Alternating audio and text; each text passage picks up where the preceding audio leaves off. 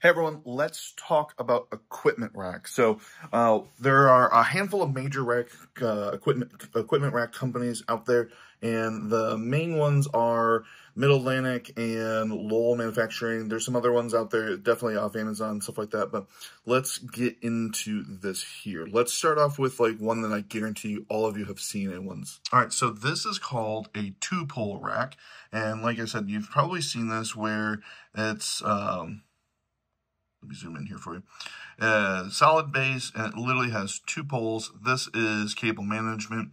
You usually see these in IT world where you have a small closet and it's air conditioned. There's nothing else going on in there. You just want to put a bunch of equipment in it. So this is a two-pole rack. This is super convenient, but not something that we usually see in the Pro AV world. This is a wall rack, and these come in a bunch of different sizes. Usually I see these in smaller classrooms, schools, or sub racks. So there's a closet where we need a couple things in there. Usually these are 12 to 16. Sometimes you get them up to 22. And there are other bigger versions of this where you can get 32 U's and stuff like that. But these are usually a little bit shallower. You can get them deeper, but they become a little bit more expensive, a little bit more, I don't know, in your face when you get a 32-inch deep rack.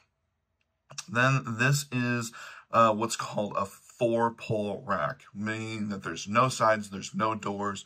We need the depth for protection, but it's kind of like that two-pole rack, but you just have two extra poles. And the reason why you would want this is for some cable management, because you can see that there's holes in the back there. But this is probably the least protected, and this isn't something that I usually would deploy. And then you have a bunch of different versions of this rack right here. This one specifically is configured for Pro AV, and you can see because there's a bunch of cable management in it, so you can make all your cables look super pretty. But what you don't want to do is that they make racks like this that are not as deep, and there's no poles in the back for rack mounting anything in the back. And the reason why you want poles in the back for rack mounting is so that when you're putting cable management in, you have places for bars, for cables to come, and you can zip tie them to or Velcro them. Velcro is preferred. So when you get the shallower racks, they eliminate that because they are trying to save you some money.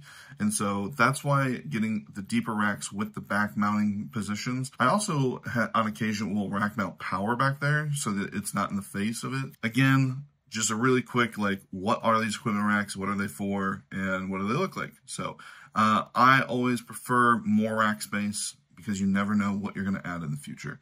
So make sure you give yourself at least 20% room to be able to grow when you're speccing your rack.